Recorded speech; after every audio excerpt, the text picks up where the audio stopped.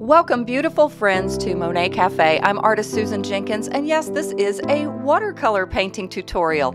Join me in this lesson as we learn about new and very affordable watercolor painting products. I think this will be exciting for beginners and experienced watercolor artists alike. So we'll be learning lots in this, but specifically how to paint intuitively. This means very loose and free, and I find it's relaxing, therapeutic, and truly lots of fun. These would make neat little greeting cards or gift cards to give to friends. So let's dive right in and get started with this fun and relaxing lesson.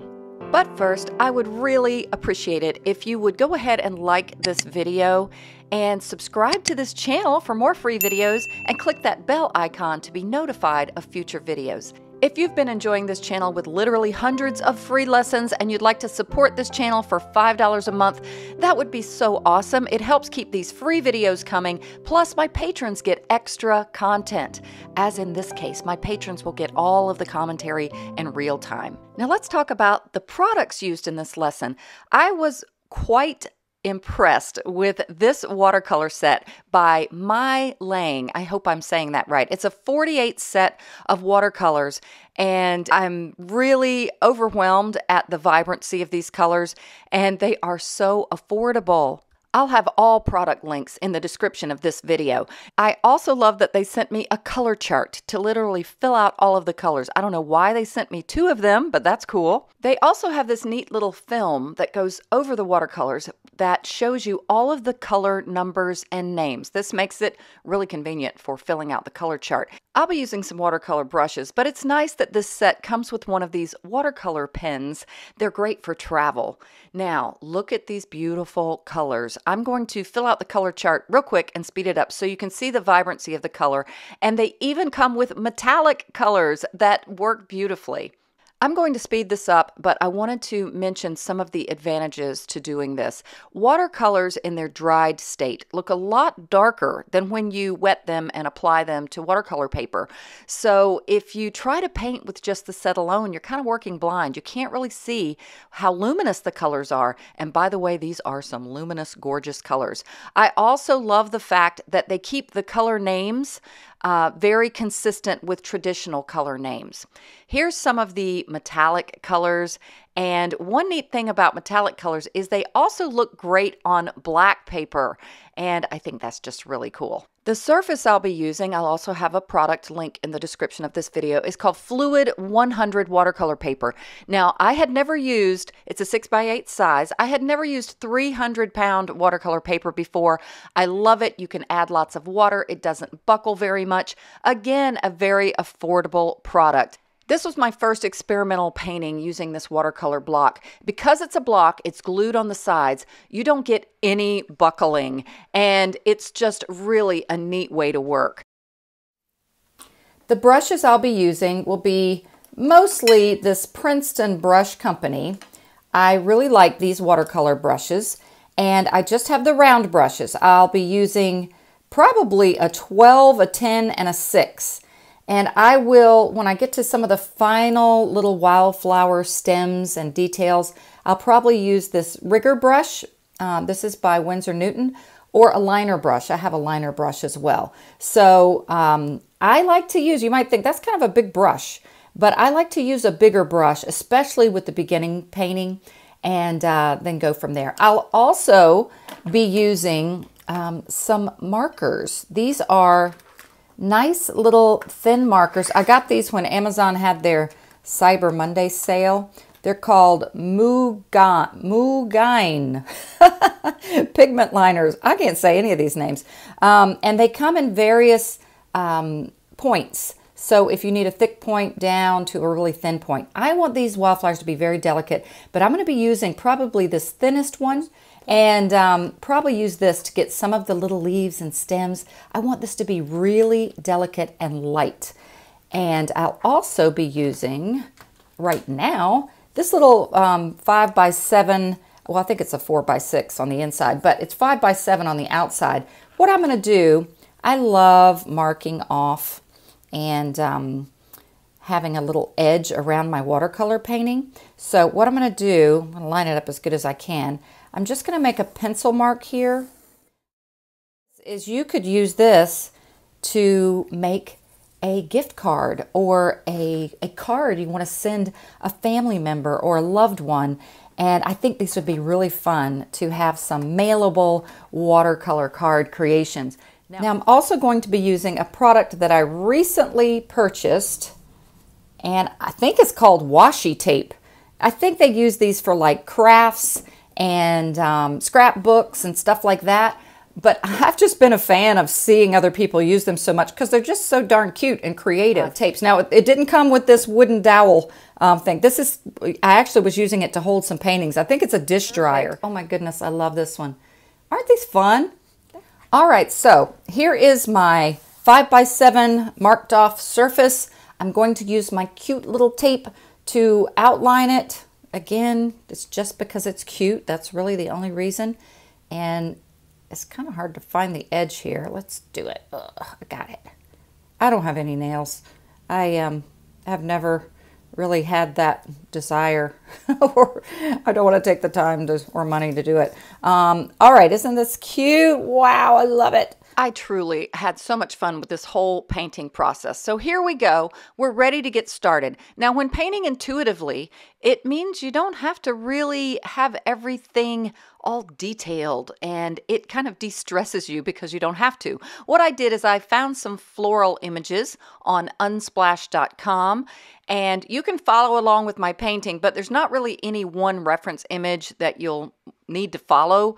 Again, this is intuitive painting, and you'll learn more about that as we go. Even though this watercolor palette has this nice little mixing tray, I love it, and I use that often. I've recently started just using a white plate.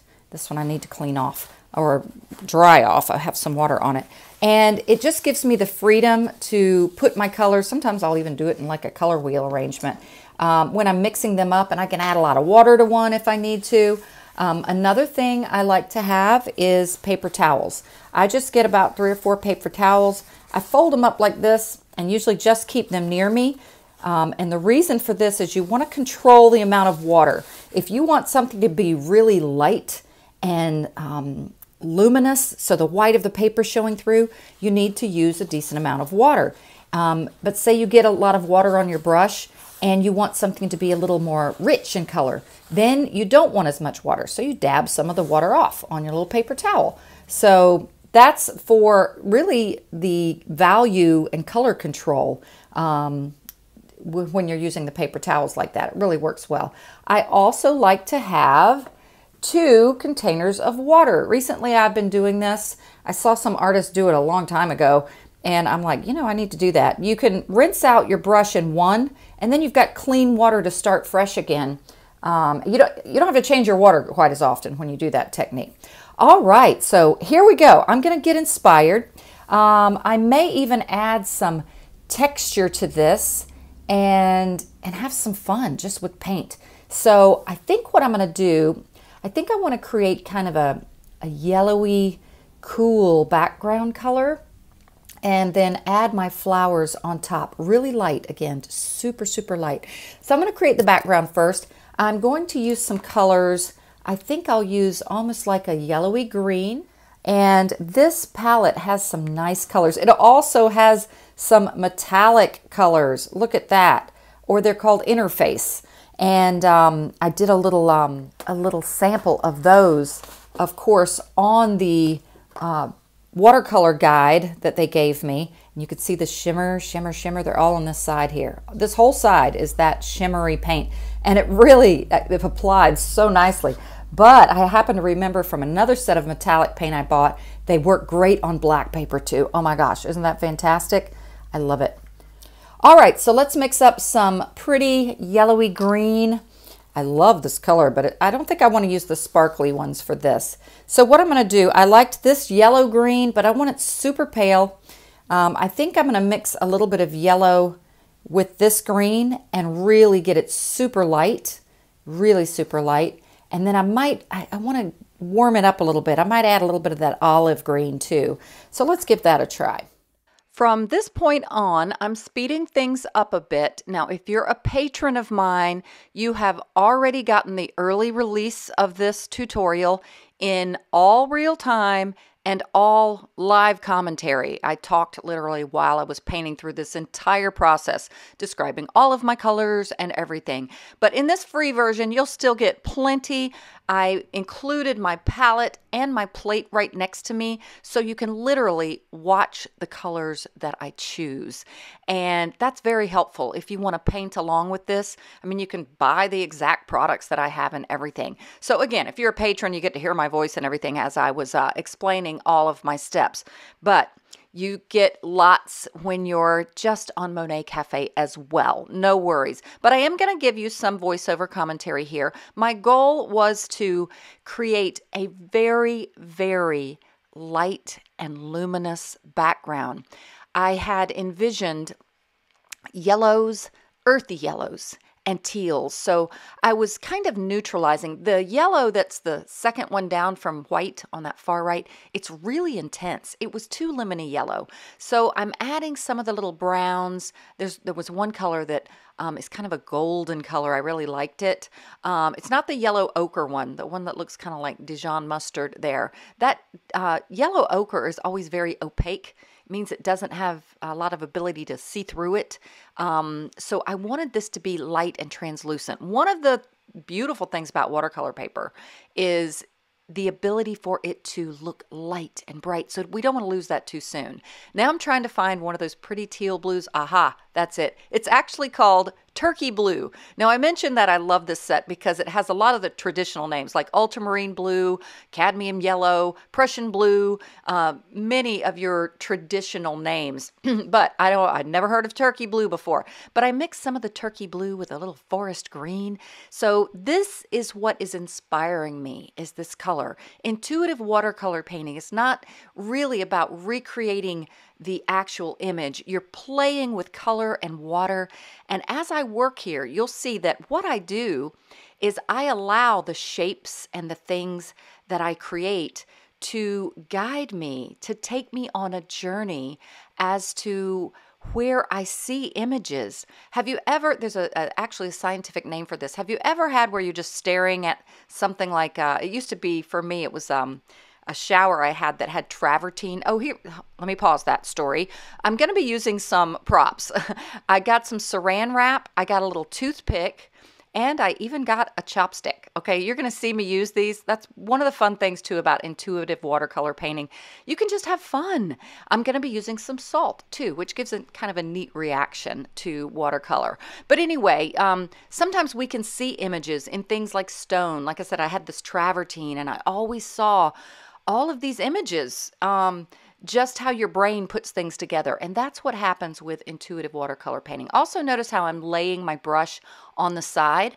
I'm imagining a really sunny day, and I loved that cool feel that I had with the yellows and the teals, but a little bit of neutral warm green too. I'm even rolling my brush.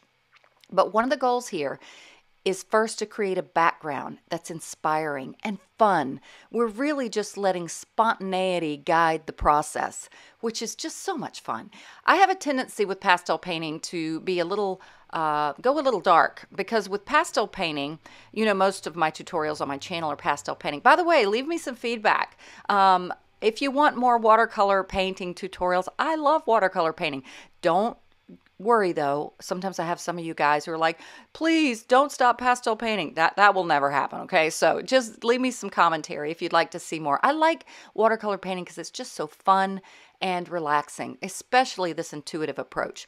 Okay, I forgot what I was saying before. But I'm using now some earthy colors, and I'm just making shapes and marks. At first I had a lot of water. Now there's that yellow ochre color. And first I had a lot of water. You notice how it looked very pale. And that's, for me, with this approach, a great way to start. And so now I'm rolling and I'm moving my brush around. And before you know it, you start to see some shapes that were reminding me of wildflowers. That was my vision that I had of what I wanted to do with this painting. Light and happy and fun. All right, this is a technique that I love to use, very intuitive. It's a splatter technique. I literally get some water and paint on my brush. You need enough water for it to splatter. And I tap it onto my finger. What I love about that is the marks that it makes are very spontaneous. Sometimes when we try to make marks for flowers in a field and we dab, dab, dab, dab, we have a tendency to pattern those marks. Well, just let spontaneity do that for you, because it will create a much more beautiful and lyrical style of where your placement of leaves and grasses and flowers are. Oh, I added a green that I don't normally use. It's almost like an artificial green. You see that? I think it's like a phthalo green. But in this painting, I kind of wanted to play with color. That is another benefit of intuitive watercolor painting. You are like a kid again, and you're like, oh, that's a pretty color. And so you put it down. And we're not following reality that much. Again, grab some images that inspire you, but let the spontaneity of the water and the color guide you. And then just use the images that you see as possible reference material. Now, you could use other mediums besides watercolor for intuitive type of painting. However, for some reason, I find that watercolor lends itself to this so beautifully. And I think it's because the water, like I said, let the water take you on a journey. Often I didn't do a lot of wet on wet painting. Wet on wet technique is when you wet your paper first, then you lay some color down and let the color just flow. But that is one technique that's really fun with intuitive painting. You let it just flow in the water. Again, that's why watercolor is a really wonderful medium for this type of painting. But it's still, even though I didn't do a wet on wet technique, I still just let the water kind of flow and guide me. It still dripped into places that were unexpected. Now this is fun. What I did is I put a little water in the turkey blue little palette there, and I laid my chopstick in it and I rolled it around. Now why would I do that? And I'm using my brush now to soften the edges. Why would I do that? Well, for one, it gives more intense color, dipping it right onto the watercolor little place there. What do I call those little blocks, palettes? I don't know, in the little square there, and more intense color, and it gives a linear feel versus a brush. No matter how hard you try to do a little brush on the tip, you won't get the linear feel like I'm doing now with the toothpick. I found I needed to roll the toothpick in some of the wetness of the paint that was on my plate to get it to flow a little bit. Now a little more splatter, again adding to that fun spontaneity of this whole piece, and before you know it, you'll start to see branches and twigs and leaves. Now I just smushed up some of my saran wrap. I think I had seen this from some other artist a while ago. Sorry, I'm bouncing my whole desk here. And it did, you can't see it much here, but it did give a little bit of a pattern to it. It probably would have done it even more if my paper hadn't already dried as much as it did. So do that technique if your paper's a little bit wet.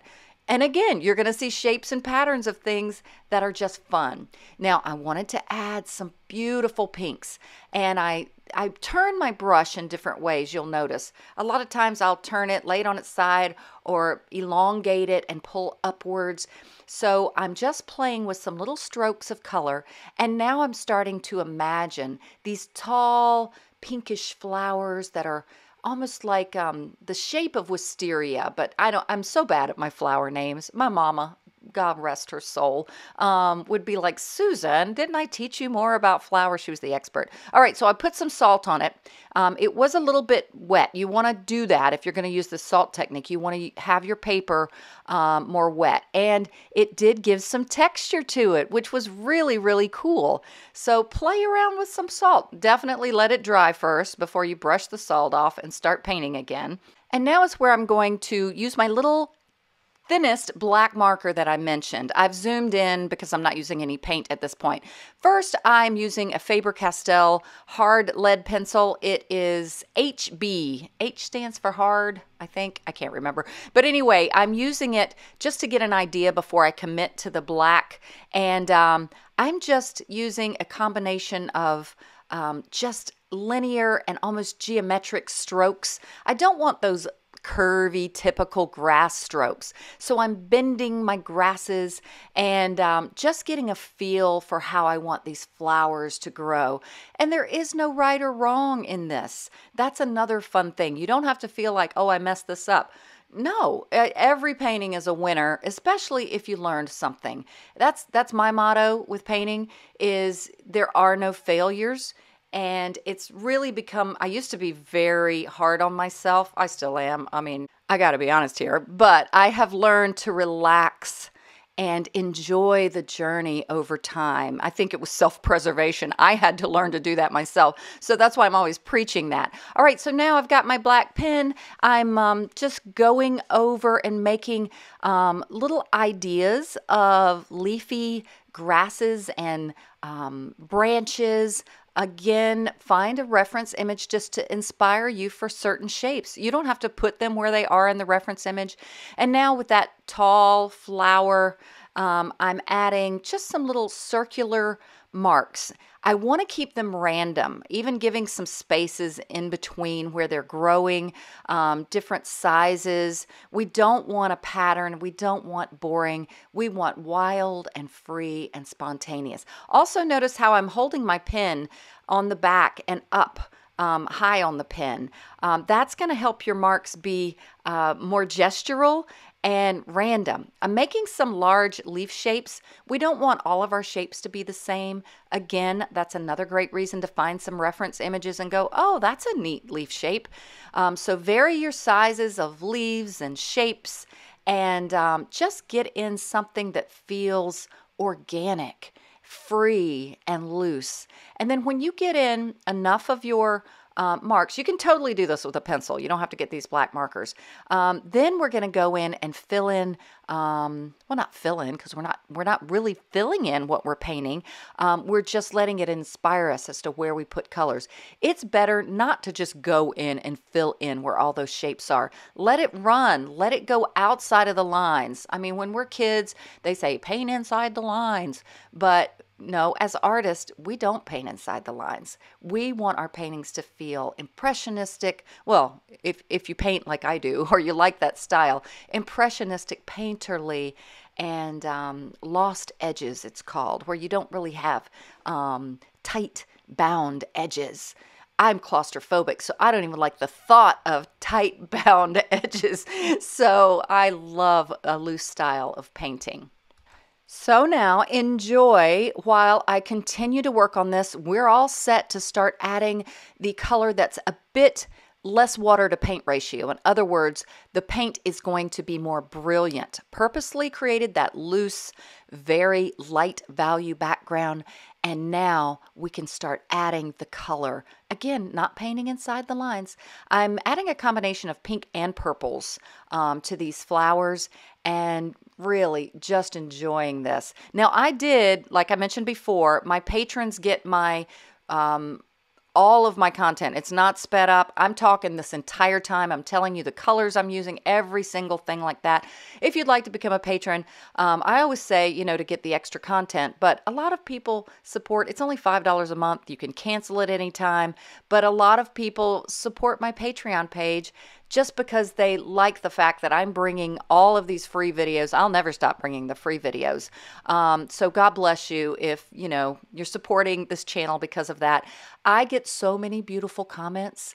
I got to tell you, it blesses me so much. People who are from other countries and say, I would never be able to paint if I didn't have lessons on YouTube. And they're so grateful for the free lessons that I give. I give a lot of instruction, even in the free content. So God bless you for your support. Again, my patrons, you're going to get the whole kit and caboodle.